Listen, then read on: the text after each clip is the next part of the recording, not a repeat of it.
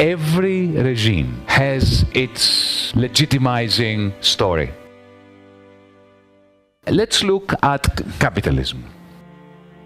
The story was that nobody likes capitalists, but if you have the market, and the market is competitive, and you have the butcher, the baker, and the brewer, the three professions that Adam Smith mentions in The Wealth of Nations, and each one of them looks after themselves, they will provide the community with the best bread, the best beer, and the best meat at the lowest prices, not because they care for the public, but it's the best way for them to look after themselves, and in looking after themselves, they look after the public interest in the best possible way.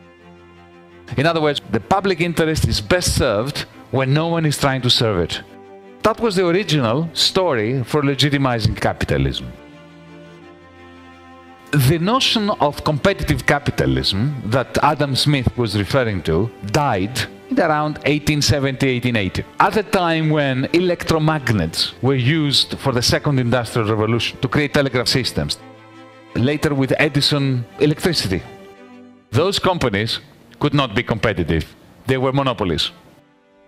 So the idea of the brewer, the baker, and the butcher goes, and is replaced by General Electric, by Ford, today by Google, Facebook, Amazon, and so on. That is not competitive capitalism. It's a market of monopolists. Because the companies are huge, they need a lot of money to finance them. So the banks consolidate. So you have mega banks and mega companies. The way in which monopoly capitalism evolved created socialism for the bankers and for the very rich, and the arena of the unfettered market for the many. So for the very few, when they have profits, it's their profits. When they have their losses, society has to give them money. Now, this is not even working now. 18 trillion, $18,000 billion of debt is now receiving negative interest rates. That is a symptom that there is something spectacularly wrong with capitalism. While our job is not to save capitalism for the capitalists, our job is to stabilize capitalism and use its stabilization as the foundation on which to build an alternative to capitalism. Then we can start having the second conversation. What comes after capitalism?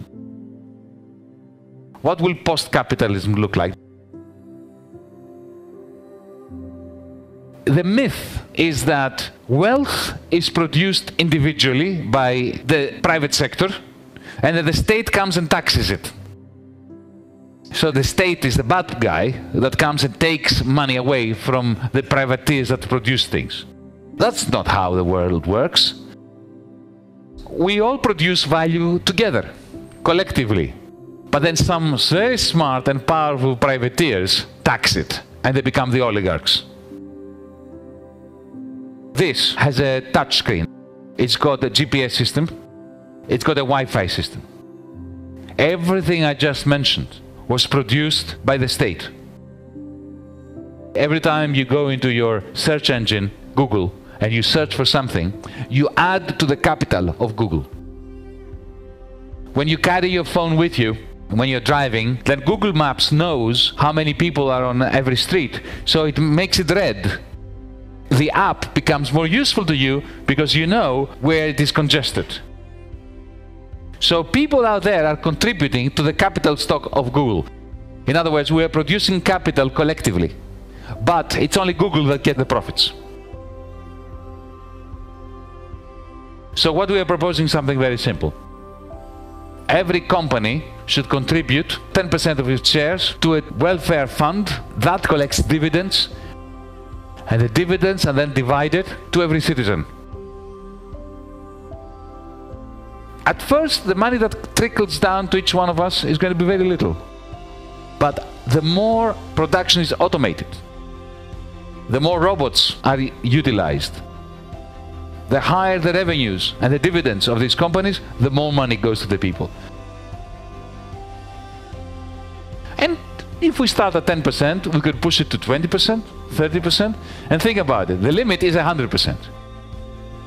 That's communism without a state.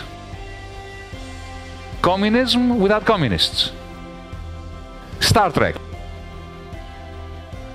We all own the machinery. The machinery works for all of us. And we can all sit around here and have philosophical discussions.